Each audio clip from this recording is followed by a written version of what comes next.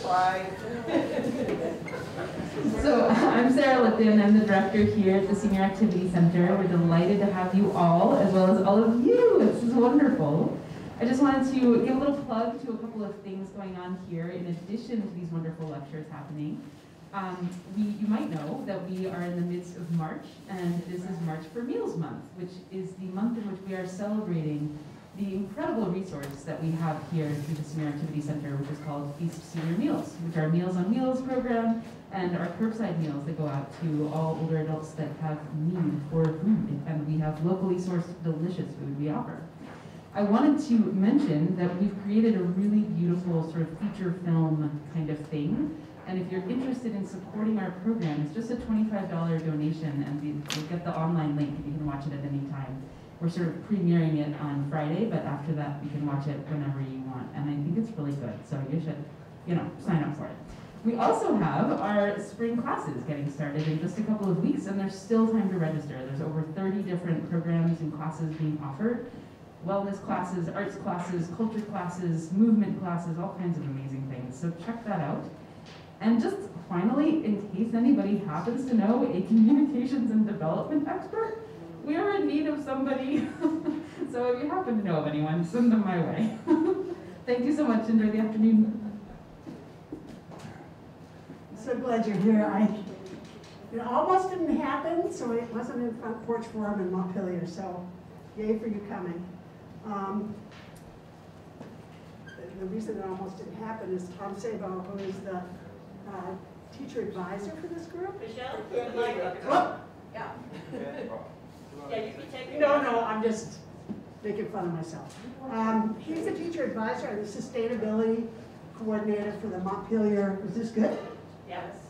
Montpelier Roxbury School area and winner of many education awards. He tested positive for COVID. This is the new normal, right? So it's almost metaphorical that he couldn't come, but the young people came. So, but before we start, just want to remind you, next week is Reeve Lindbergh coming to talk about memoirs, writing her own and her memoirs of others. The refugee program is up on Orca, and the other ones will follow. Was there anything else? Am I supposed to remember? No? See there? Yes. So I'm really excited to have two generations here to talk about this important topic. This is Gabe, Ben, Noah, Willow, and Mira. Woohoo! And they're members of the Earth Group at Montpelier High School. They're also members of the Vermont Youth Lobby, who have been having summits for how long? Long time? Sorry. How long has the Vermont Youth Lobby been? Way longer than I've been around. Way long. And they meet annually to share ideas, youth, and set action plans. They're also part of the Youth Climate Congress. And they meet regularly with our legislators and tell them what's important. So today, I'm reassured to see them. I'm very eager to hear their perspective on how our generation's decisions have affected them in their future. I also should tell you that I kind of set them up to say that we would be interested in hearing what we could do to support them. So if you're not interested, you can close your ears right now. All right, so without further ado, are you starting? Yeah, thank you. So, move on to the next slide. Whoever's, no, Dim light. okay. You want one of us? No, everyone, we already have everyone else. You got one. Okay, so yeah, I think we would start off with kind of just a brief overview of how we got here from our perspective. Just some points of data shows that our current change in climate is due to an increase in atmospheric greenhouse gases, notably CO2. We know this because other other factors that would affect the warming of the planet are not changing as much as the amount of CO2, which we know we are pumping into our atmosphere at a rate that we can't reabsorb. It takes millions of years for CO2 to go into the ground, become fossil fuels, and we're mining it in large quantities and burning it up within seconds back into our atmosphere. We've been doing it for the past few hundred years since the Industrial Revolution, and here are just some like data points, but that's basically how we got to this place that we are now. Gabe, if you want to take your mask off while you're talking, it might be easier to hear. Yeah. I don't know if you guys heard, but yeah, I think, yeah, so this is how we got to this crisis, and I think Noah can kind of go over what the crisis looks like right now and what this kind of change in the amount of CO2 in our atmosphere means for our planet. Yeah, so stand over here. So basically what the problem is currently and in our current situation is that global warming has led to climate change, as most of you may know. Climate change is causing a lot of adverse events that really affect a lot of parts of the world, like extreme and intermittent weather events, increased flooding and increased droughts, disruption in food production, rising sea levels are contaminating fresh water supplies, flooding coastal cities, actually mostly due to the melting of sea ice and glaciers in our poles, and then also the loss of biodiversity on land and in the sea.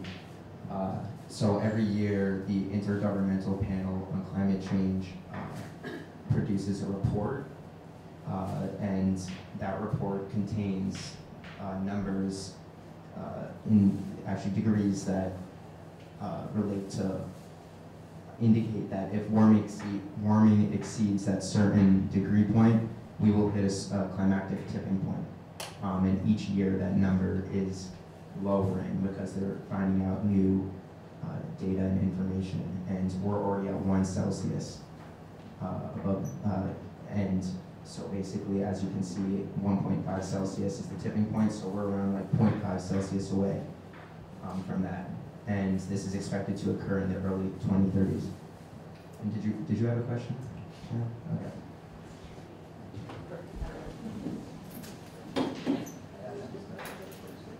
Yeah, so kind of just expanding on that, kind of a grim view of what is currently happening and where we're at right now, and the kind of time-sensitive nature of this crisis, seeing as in the early 2030s, if we maintain course and the climate warms by another 0.5 degrees Celsius, everyone here will still be in our late 20s, which is pretty young, and we'll be there to see this tipping point in climate where we can't go back and where it's irreparably damaged.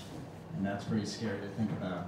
And so some kind of things, when addressing the problem, it's not only the physical problem going on with climate change that we're seeing in the world, but also the problem of not doing anything about that problem, I guess, is a separate thing that we're still trying to battle. Do you have a question? Oh, okay, sorry.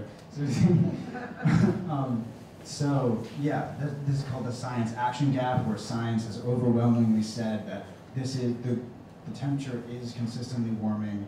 This is what happens when the temperature gets above this degrees. This is a problem that we can scientifically prove. Yet, in getting in our way is the way that we've set up our economy, where we've set it up where constant growth is something that we measure success by, which is not necessarily good when we're talking about the amount of oil we've already drilled, and the amount of oil we've taken is more than we can afford to burn into our atmosphere. So even though it's not economically sound for us to divest in oil, and it's not economically sound to not continue to burn that oil that we've already taken out, it is going to be even more disastrous to our world. So I think it's just something to think about in the psychology around what the reality of it is versus what the risk people assume. it is. And it's hard to kind of face how broad and awful these conditions are, but it's something that we have to do, and we have to get past this kind of like psychological boundary around the way that we view the earth and the way that we view the way we can function as a society. Because if we continue to function like this, the climate is not going to be able to survive much longer. So. I have a question now. Oh, yeah. I'm sitting here, migrating in space, because what you're saying is so important. And I wanted to mention the externality word. I didn't take an economy course economics course until after I had finished the biology program. And I said, well, what's an externality? Water, air, peace, quiet, space. Those considered not part of the economy. That was like an externality. I was shocked because those things were not given a value, and that's still the problem. Yeah, no, I think in the same sense that if we're measuring our success as even like a country by GDP and our success as an economy by GDP, like the destruction of wetlands is a success if we're going to build a mall or we're going to build something that's going to make us money, even though we're losing this natural defense and we're losing this natural source of balance. It's still good for our economy, and so it's seen as popular, and that's a hard thing to kind of change, both like psychologically and just in practice. So yeah, that's what we mean by externality. We might not something outside of our economy that we don't take into account.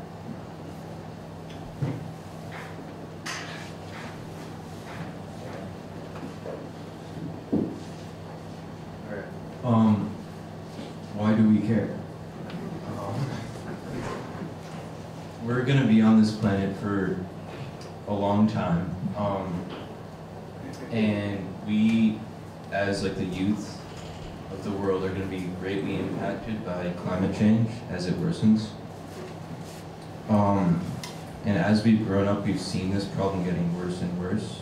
We're seeing natural disasters like wildfires, hurricanes, floods all over the world. And that's just going to keep getting worse as long as people don't take action. And another thing is, as resources become more and more scarce, prices for things like water and fresh food are going to rise rapidly. And yeah.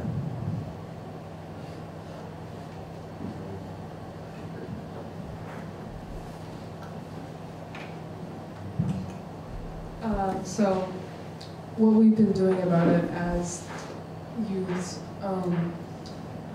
since we're in the Capitol, we've been holding rallies around the state and the State House, and press conferences outside of the State House,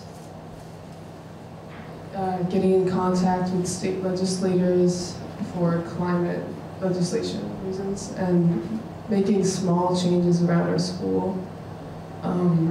We held a clothing swap, which people brought in clothes and then others took them for free. So you wouldn't, lessening the clothing waste. And local food production on campus, like we have a garden that we grow all of our vegetables. We compost and recycle. And we lobby on the school board for a net zero policy, which is being pushed right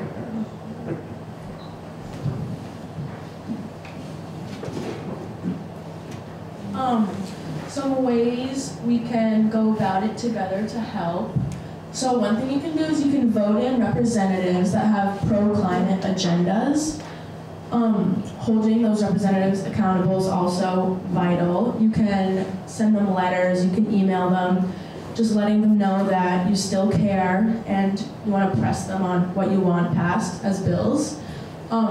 You can divest savings from fossil fuel companies and invest in sustainable companies and renewable energy sources, like Suncommon, VPERG, or a couple places.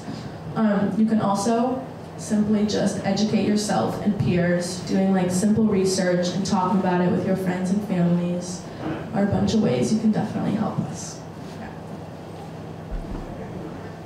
May I ask a question? Going back one slide to the local things that you've been doing about it, the growing the food, the recycling. Have you assessed your success at that, and is that scalable? Can you spread that around the state, you know, in terms of actually doing something that makes some difference, however small? I mean, we've been able to maintain our composting program at the school for a number of years, way longer than I've been there. I think these small, I think we know that like the small sustainable acts aren't something that is going to individually like right this giant ship, but it is like setting an example of how if we practice more sustainable ways of doing things, then slowly things can get better. So I don't know. I don't think there's a way to measure like exact amount of carbon that we've taken out of our atmosphere by like swapping clothes at school. Like, but we still know that it does something, and it's at least symbolically a good like practice to do. So. Yeah. I think maybe you mentioned this when you first started, but how are your communication lines with other groups like you in other high schools? So there's a thing called the Vermont Youth Lobby that I've been involved with for the past few years, and that essentially is that. It's a larger organization that plans more broader legislative action that we have, and where we have like members from schools around the state who have their own school-wide initiatives. There's also something run through VEEP, the Vermont Energy Education, something, I don't know, program.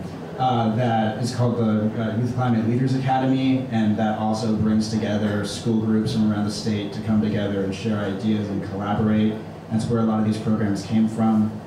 We've done things like trying to plant like more trees around our school, and small things like that all come from ideas, just like sharing with other people our age. And we've seen a lot of really great connections between them.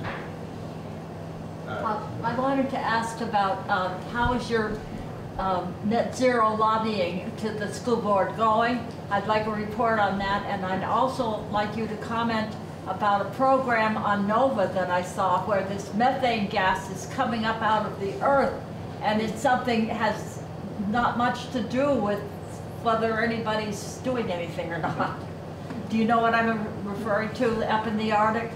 Yeah, These big there's holes that are permafrost melting, but the permafrost melting and a lot of the other melting comes from feedback loops started by warming temperatures in the first place.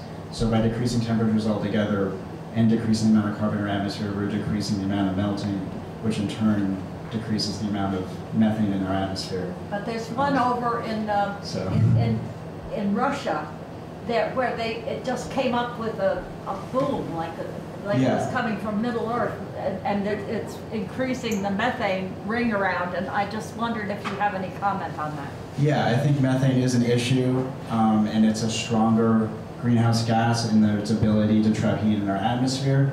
There's still a large, significant, less amount of methane in our atmosphere already, and on the larger scale of amount of methane being released into our atmosphere versus the amount of carbon in our atmosphere, carbon is significantly the gas that is being pumped in more, and the one that we can change.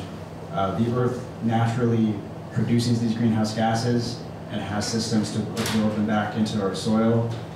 What we're doing by burning more carbon is offsetting this balance. So yeah, there are going to be natural causes to the heating of our atmosphere, but we need to focus on things that we can't control.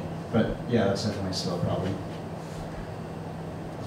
I've been very impressed with the impact that youth had on the legislature, more than you may know. And your showing up there is wonderful. I wondered if you had any direct contact or direct knowledge of any bills that were now being introduced about replacing dirty sources of electricity with cleaner sources of electricity. Because I don't think we have much control over it right now. And we're going to have a lot more electric cars coming along soon. We're going to need more electricity. And I don't know if any of your legislative contacts are working on that particular issue of clean electric energy. And if not, can you give them a push? So on the state level, thankfully Vermont does get a lot of its electricity from renewable sources. It is controversial. A lot of our electricity comes from Hydro-Quebec, which has its own problems, and I do believe that there are there are bills that put money into expanding solar programs, but that's definitely something that we need to continue to do. Thankfully, Vermont doesn't, I don't think, get a huge amount of our electricity from the burning of fossil fuels, which is good. But it's still environmentally controversial, the use of hydro. But that's definitely something that we'll continue to push for. And I'll have to check. Yeah, and so there is something called the Global Warming Solutions Act that was passed that essentially holds businesses in Vermont accountable to reduce their individual emissions and the state's emissions by a certain amount by, I believe, 2050. And if we don't reach that goal, we can actually sue the government, from what I understand, or that there are going to be actual repercussions to not meeting specific goals, and a lot of those goals are around the amount of fuel or amount of energy we take through non-renewable sources.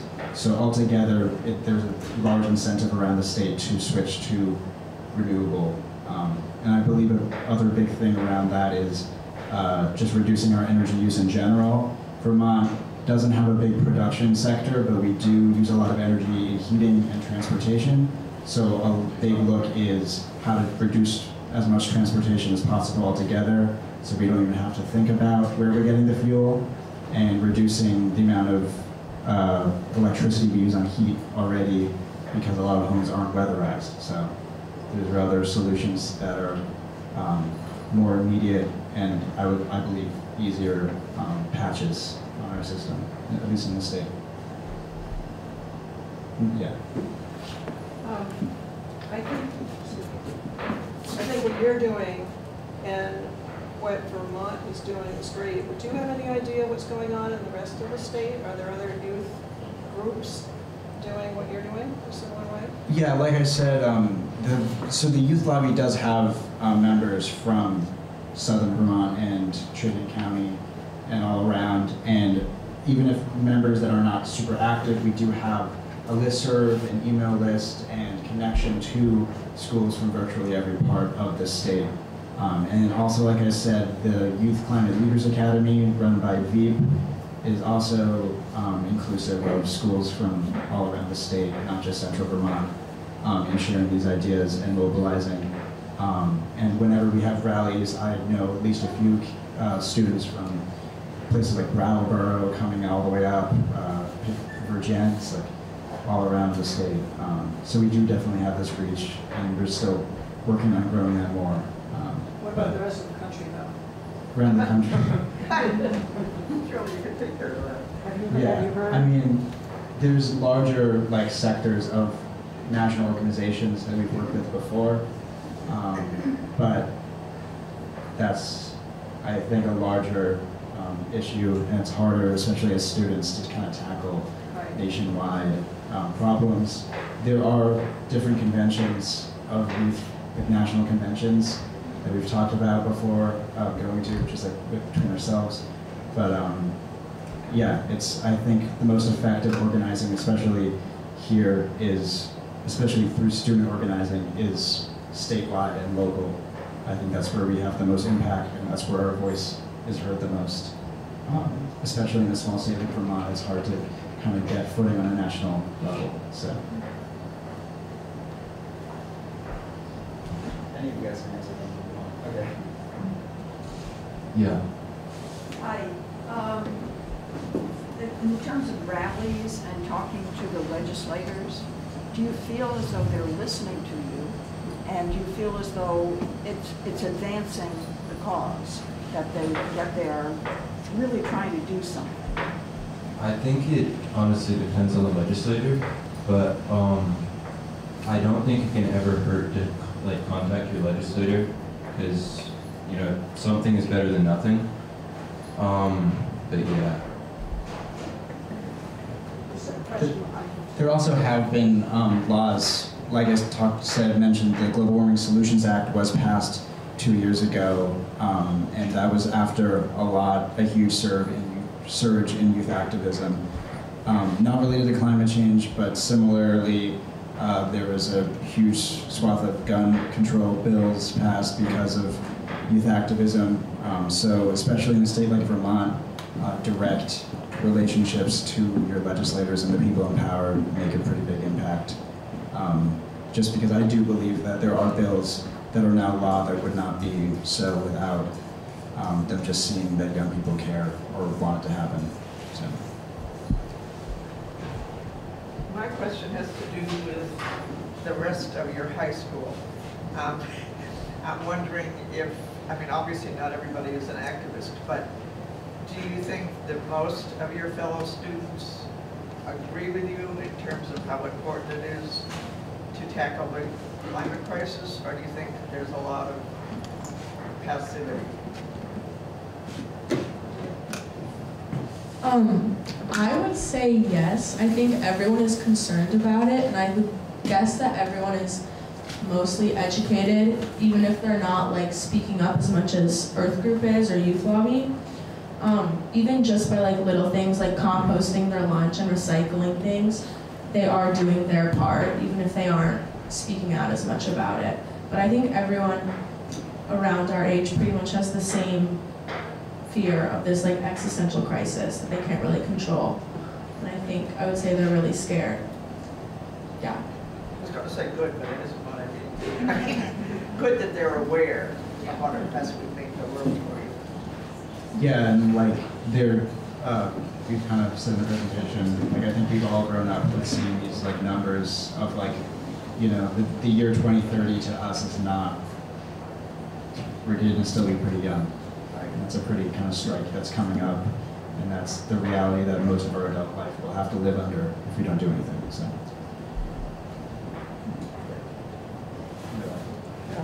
I'm Andy Shapiro. I work with the Vermont Energy Education Program. And in answer to the question about legislation, the Senate just passed the House just passed the Clean Heat Standard, which is really an important bill to get homes and businesses off of fossil fuels and onto electrified solutions. And so that's in process right now, so that's something you can support. We're also asking the Senate to put up some money so that we can get to every school in the state with our programs to work with kids around climate change and the climate change action plans that are happening. So that's something else you could support.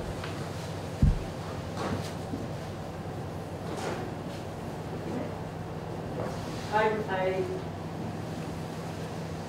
curious that, are we just interrupting and you have like, 12 more slides and that we should be hearing more? Or what? No, we have one more that's just discussion questions. We were planning on, if we had time, breaking up into smaller discussion groups and having more dialogue. So if there are no further questions, we can move on to that, but we're happy to take more questions. So I have a question. I just didn't want to keep interrupting if you had to finish. I was interested in the psychological aspects, and I have some articles I'm going to leave with you guys that, one of them talks about climate trauma as a sort of a new kind of overarching trauma over the whole Earth, for all humanity. And it's a pretty interesting article, and it kind of stands things on its head in terms of, what the experience is. The other article just talks about dissociative experience, that we all know we're in trouble, and then we're all going to go get in our gasoline-powered cars and go home, and we're going to put the clothes in the dryer, and we're going to fly to Mexico for vacation, and we're going to do all these things. And so this particular article just talks about how this dissociation, that the remedy for it is something that was actually happening a lot like 20, 30 years ago, or 40 years ago even, which is to start reconnecting people and their lifestyles with the environment, really like connecting those dots very directly all the time so that people are just, actually doing stuff instead of sort of, because that must be some of the distress that you guys see is there's like, the lip service that we pay to, wringing our hands, and then we're all just, we haven't changed anything, right? Or not much. I mean, the change is too slow. Yeah. Okay. I don't know if that was a question. No, but I think I agree. I think we all, would agree with that. I think that a lot of that is true. A lot of people say things and don't really act on it, but I think a lot of it is a personal decision. Like me personally, I don't use the dryer. I hang dryer on my clothes. I have an electric car. I'm vegetarian, so my carbon footprint is very, very, very low. So a lot of it is a lot of personal decisions on how we ourselves could do better. That's right. Yeah, and just what this talks about is the actual psychology of dissociation. Yeah.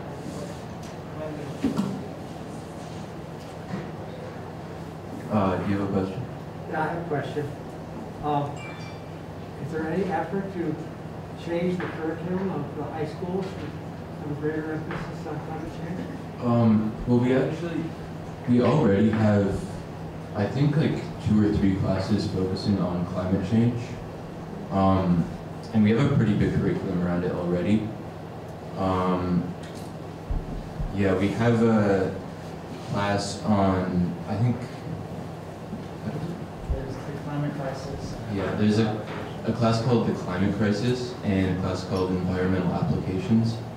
And they both kind of like focus on the climate crisis. Yeah. Does the Climate Council, Vermont Climate Council, have youth representatives on it? Yeah. That's kind of just the answer. But yeah, there is, and we're Youth Lobby, a member of Youth Lobby is on the council, and I think that shows how kind of close the state is in that, like, and also how close the network of students who care about this stuff is. Kind of direct involvement in some of the solutions being made, which I think is a really great step forward. One follow-up, you might not know, is it only in high school they have changes to curriculum, or are they doing this also in elementary and middle schools? I couldn't say statewide, but I would say that this picture is from the Vermont Youth Climate Congress that we held a few years ago, and in that we wrote a declaration expressing what exactly we want to see from our legislators in the coming years. And a big part of that was agreed upon by young people that we need, I don't believe that there's any bill right now that mandates climate education in our schools, but that was definitely a shared concern around, while Montpelier is very progressive and has these classes, I'm sure there are a lot of schools around the state that don't. So there's definitely something that needs to change and a lot of young people care about. One more, I promise you the last one. Yeah. What's your next action? Right now we're planning the Rally for the Planet on April 29th, which will have young people from around the state come together. We've been holding it every year except for the past 2 years because of COVID. And it's more of an event to kind of, at the end of the legislative session, kind of recap what has happened, what we'd like to see in the next legislative session, and then more just community network building and strengthening that kind of connection between schools and between young people who care, as well as inspiring and educating people. An important part of this coming action is also a Green Jobs Fair, where we're hopefully going to expose a lot of young people to specific opportunities that they can get involved in, either as a career in sustainable work around like installing solar and things like that, or as like summer internships. So those are exciting new things that are coming up in the next month or so. So I feel inspired by what you're doing, and I also feel like you're presenting it as your problem, and I think the question for us, since we help create the problem, is what you're saying we need bold action. So are we willing to really support bold action by our legislators, and are we willing to take bold action ourselves, even if inconvenient? So inconvenient. So, I have a response for you, Michelle. Yes. There's a group called Third Act that Bill McKibben started, and it's to engage the elders of our country in climate change work. And you can Google Third Act. They've got 3 corporate banks that they're trying to ban right now from fossil fuel investment. They want people to sign a pledge saying that if these banks, by the end of the year, don't divest, that all of us that have accounts in them will close them. There are other steps too. So if you go to Third Act, it's specifically for people 60 and older to tap and get involved in climate change work. Thank you. What do you all talk about now in terms of population? I just took a class at high school that is one of the classes that have been mentioned. It's actually, I realized the full name is Environmental Applications, Human Population and Consumption, and it looks more at the scientific effect of, are you talking about like the growing population in the state or in the world? World, I mean, yeah. Or as part of the problem or not? I mean, I think it personally is tricky for me to say and to point to growing population as a problem, because I think that gets into ideas around how many children should, I don't know. I think controlling populations can get tricky when we're talking about how to do so.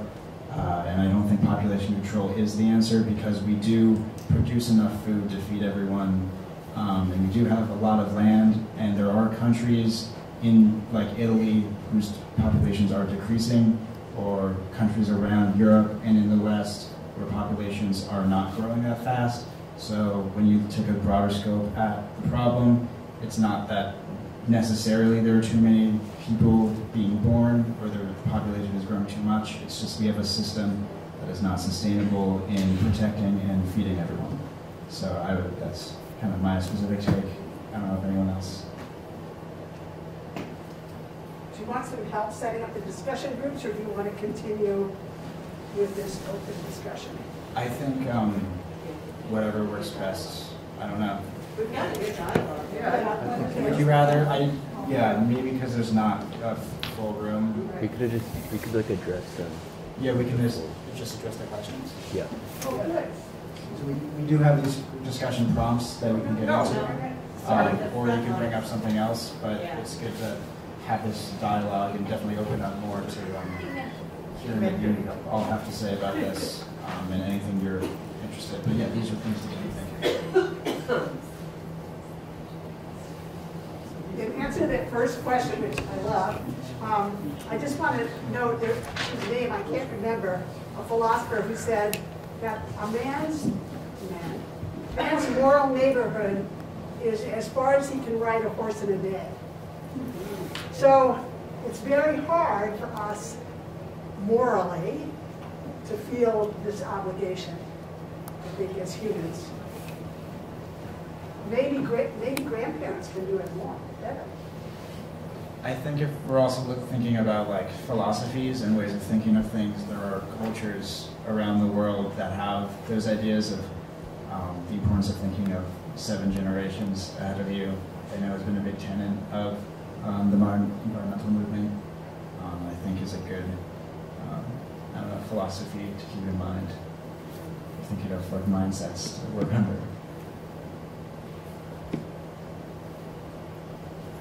Yeah, and they were. Okay. I'm going to go back again to the country and then the world. I get so upset when I see all these ads for like cruises and flying here and flying there and building these new places and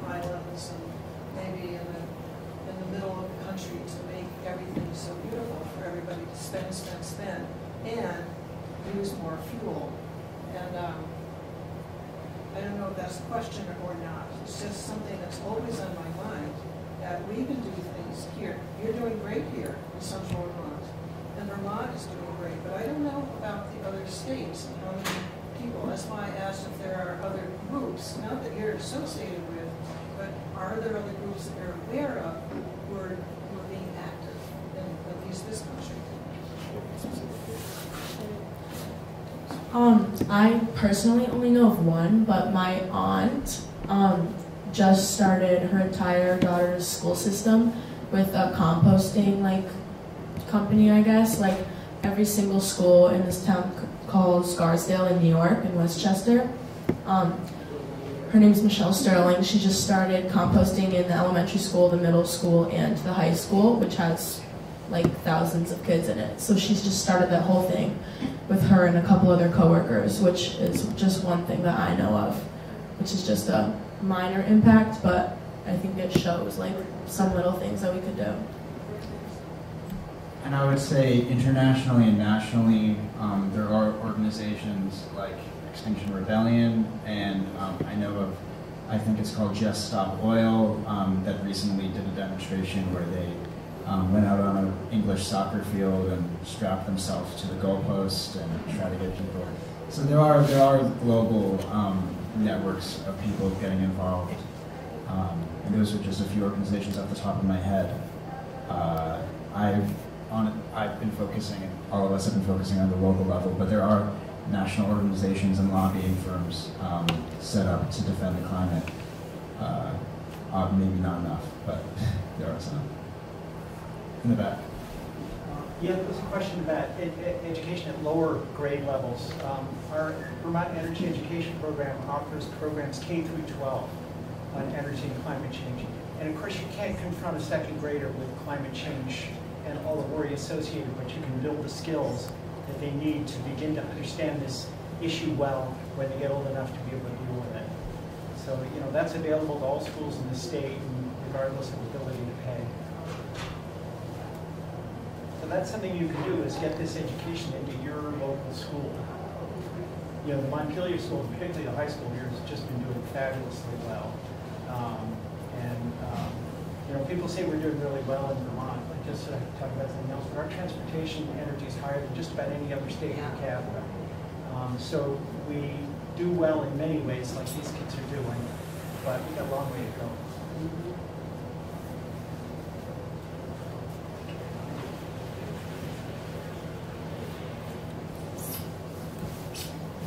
So yeah, I would invite anyone to just look over some of the discussion prompts we already set up. If you have any response to them, and we'll still definitely take feedback. I'm talking too much, but the David Suzuki Foundation has a lot of information about climate change and support and actions and 10 top tips. But they also challenge us to have 3 conversations with others, our peers, about climate change. And these are great questions. But they also have a program to teach us how to do it at the Thanksgiving table without losing our families. So, what is the name of the organization? The David Suzuki Foundation. So they have this little thing that helps us be less divisive when we're asking questions. But these would be great questions to ask our neighbors, right? Also, if any of you guys have responses to these dialogue. Do you have any response to any of these questions?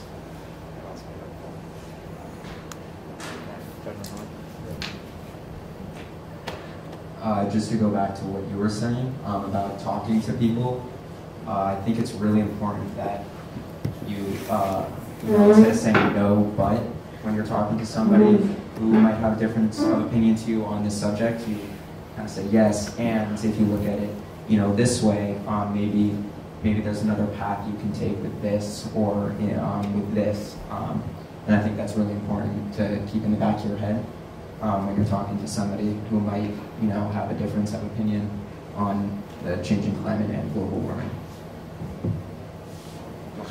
Yeah, and if we want to dive into the discussion prompts. If anyone doesn't have any further questions. Oh yeah. I just have one thing. Sure. I've been thinking about with the last couple of years with COVID, how we're not traveling as much, and there's a lot of Zoom, and the Zoom still stays, like you're not there together with some people, but it is a way in which I think a lot of people have started to think about what their office space and what their work can look like and where they can be and how they can be together with others. So I would say that in terms of what's happened with COVID, to take that and think about that with climate change, but to also think about the ways in which we can then be closer together with those of us who are in our neighborhoods. And I know that we have, where we are, a neighborhood dinner that used to be once a month. We go to all these different houses, and everybody in the neighborhood, and other communities have done it too. And now with COVID, it's around the fire. It's a happy hour, where we check in around the fire about how everybody's doing. So that's a chance where we talk about, okay, what are your needs? How are you doing? Do you need help with this and do that? And we begin to build from a very basic level that sense of community once again that I think has really been destroyed by our very individualistic, consumer-oriented society. So I would say, taking what's happened to us now within the last couple of years, really looking at it with that perspective of global, and then the way in which we can begin to develop again our community. Yeah, for sure. That's a really, really good talking point. And I can't speak for everybody, but I think that in the past couple of years with COVID, with a lot of things shutting down and coming to a close, like you're mentioning with Zoom, and that booming, I think we've seen that we can, take steps towards renewable and energy efficient things, and they might not be labeled as, oh, this is energy efficient, like Zoom, but they help in the long run, like not commuting 45 minutes to a job, and instead having a Zoom meeting, like you mentioned. So I think that's really important, and that's a great point.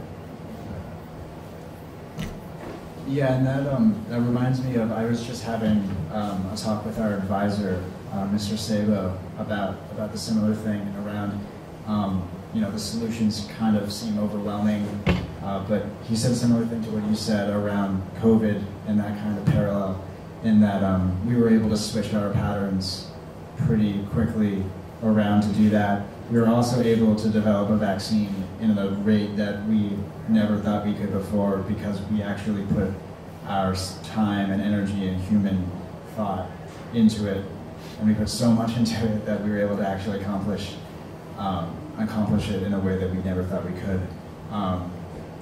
Nothing's impossible in that regard. We didn't think we could put a man on the moon. We could, I don't know. I think it's good I think that's a point of hope that I would like to just echo from what you were saying. Yeah, and to build on that, I think we've seen a lot of necessary steps that have been taken, like a lot of climate summits with world leaders and the Copenhagen Accord and the Paris Accord. But these are merely just words on paper, and we actually have to see a lot of the goals that are outlined in those reports actually being met, and our local and global communities working towards those goals that are outlined on the reports. Yeah, back. I have a comment on your second talking point there. I think actually the money that we need to spend on electrifying buildings, putting in renewables, making buildings more efficient, those all return money immediately back to our local society in terms of labor for all the work that has to get done for this stuff. Keeps the money in state, so I don't think there really is a economic drag on the present. The drag is to get the powers that be to invest the money in this that really has a very immediate return in terms of labor and the money being spent in the state, in addition to the long-term protection of everybody. I would agree with that, and I think that point is more both towards a lot of people that don't see it that way and see just the immediate shift I don't know, being too hard.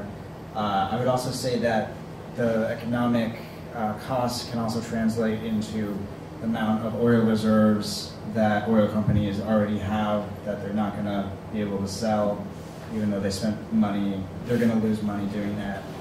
They're going to lose money having to build the infrastructure to switch their companies away from oil, small things like that, or I guess big things. But I think I would agree that in the long run, it'll save us money and some things will directly come back to us. But I think the second point was just around, that is usually when you bring up like, you know, we need to change the way that we do things, the media response, especially, yeah, politically usually is, okay, but like, where do we have the money to make that transition? So I think it's just good to think about that. But I would agree, I think most people here agree that, yeah, it's worth it in the end and will save us money.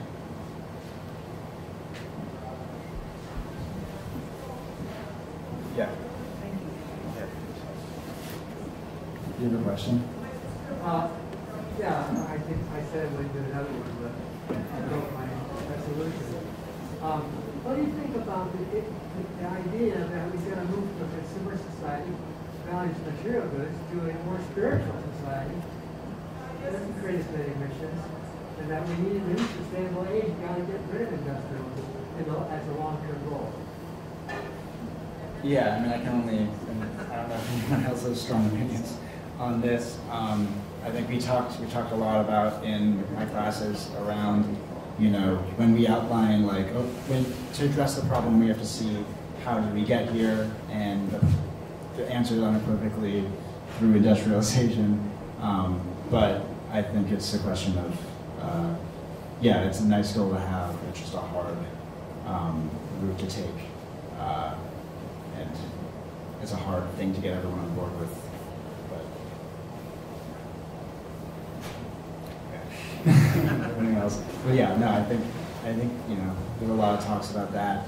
There's a lot of great ideas around like how ideally we can end up in a way that we don't see a climate catastrophe. What's hard is just balancing out how we can realistically get to those places in a time frame that meets like the demands of the crisis, which is to say like a very small time frame. So it's always nice to have goals that are beyond that. So, do you all have these conversations at your Thanksgiving table?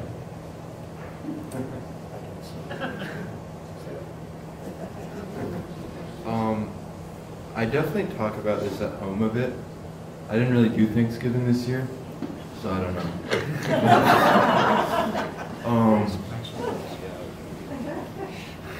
But yeah, I think it's very important to discuss this with your family, and I don't know. I think talking about it is the only way to make change. So, yeah. Yeah, you can impress the teenagers in your family by bringing this up. Be like, wow, really is it? Yeah, I think to just echo what everyone's saying, I think nothing can get done if you just ignore it. So having the hard conversations is good.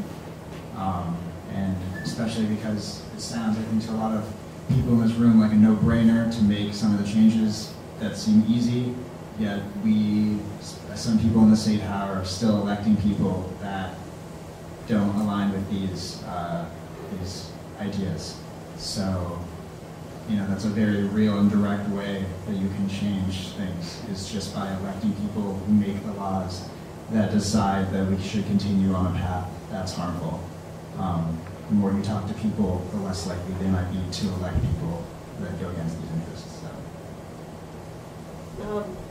I've recently, I mean, this isn't new, but come across some young people who are in their 20s, 30-year-olds, who have decided that they don't believe in voting anymore because it doesn't mean anything.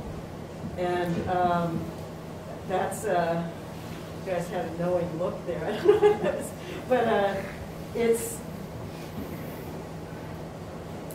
it's a real problem, because in a way it's the only thing that we can do. You know, it's like, just a small lever, but it could be a powerful lever. And I just wonder what you guys know about, I know that you're not, some of you aren't 18 yet, but you're looking right into it, and how you feel about that.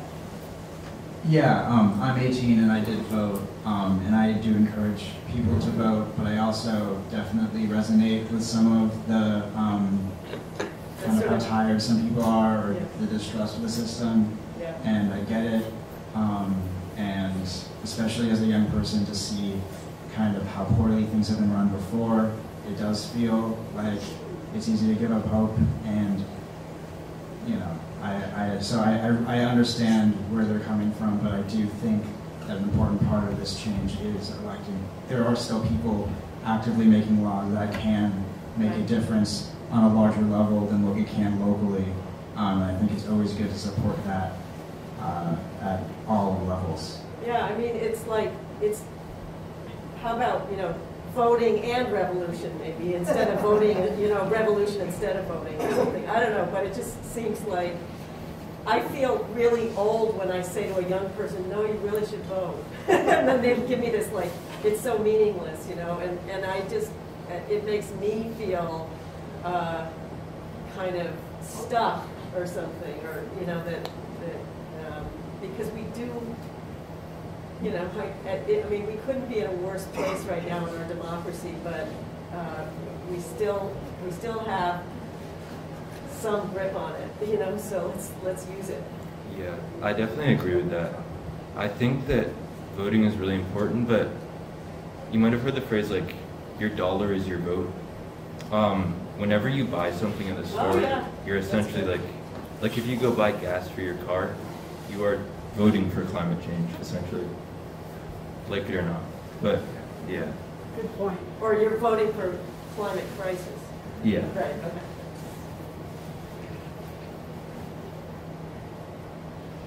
Are you running for office? That was a great line.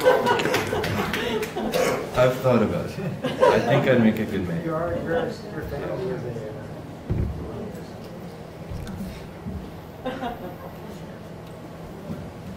So you have a room full of grandparent types.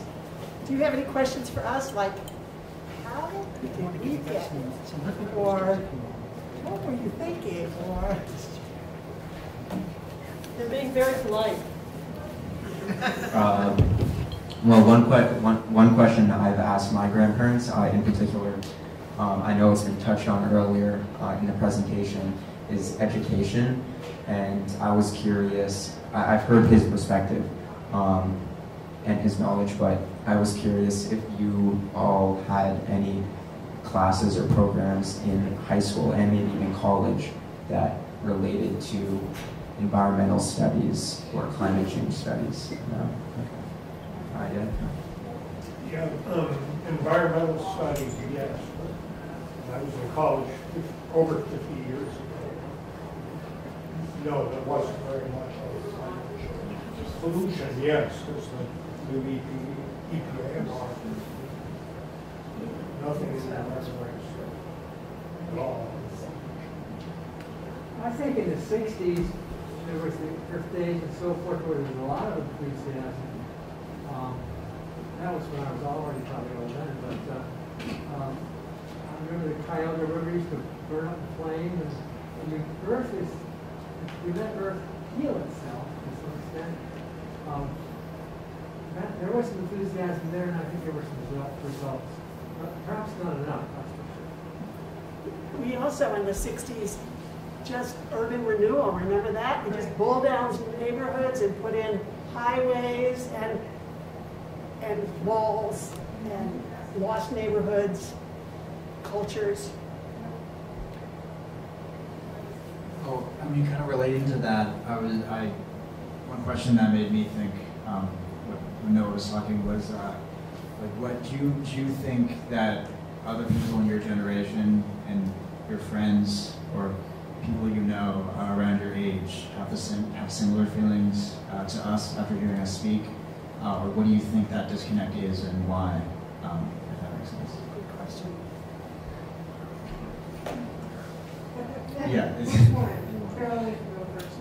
Well, yeah, I grew up in the 60s and 70s. I mean, that's when I was in college, and so there was a lot of discussion and a lot of demonstrations. And I was in Berkeley, and a lot of People's Park and people wanting to do the very same things that you're wanting, we're all wanting to do, to have community, to have peace, to have, and so I grew up and was around all these people who felt very much the same way that we're feeling now. And then what begins to happen is that big businesses and individualism and consumerism, it all starts to take over, and we find that we're fighting the same stupid stuff again, of being once again in this situation. I mean, what happened to the 60s and 70s and all our hope that, So, anyway, I do find that a lot of people my age who very much feel the same as I feel. And, Right, so to follow up on what Carolyn just said, I tend to hang out with like-minded people. And that's Vermont. And I have friends all around the country, around the world, who are deniers. I grew up in the Northeast Kingdom, and you just listen to some of those people and say, oh, there's no problem here.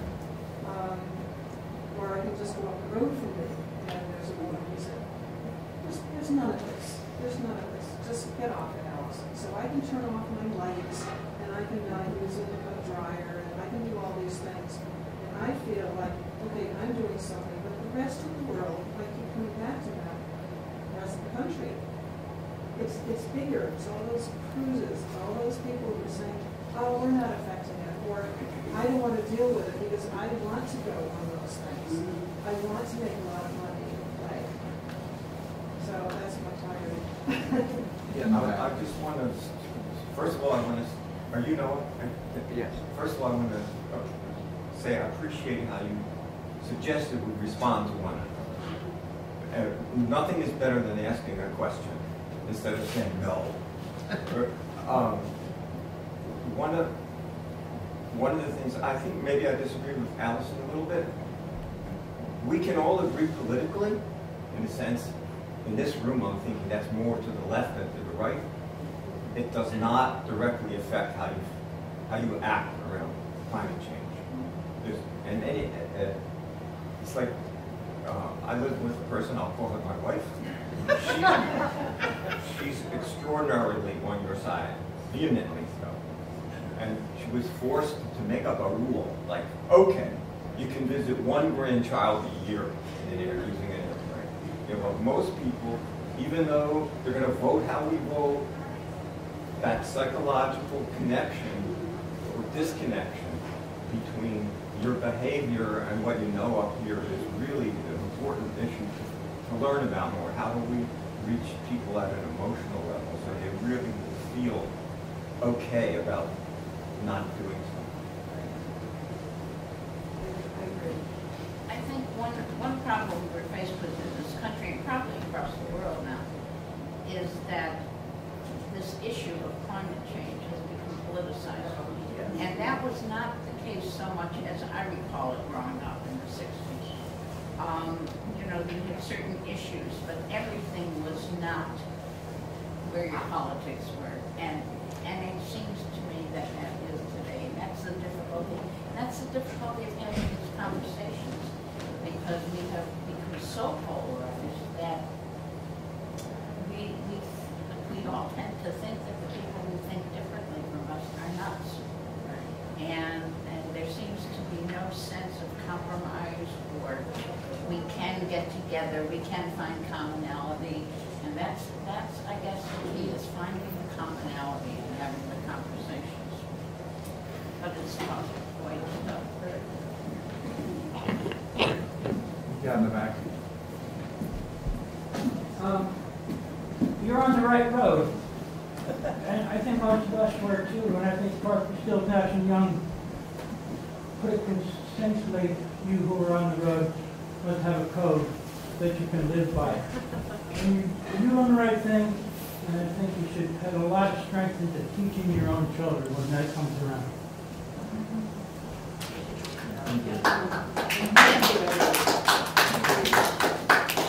So, are there any other questions? questions or comments, or do you want the last word?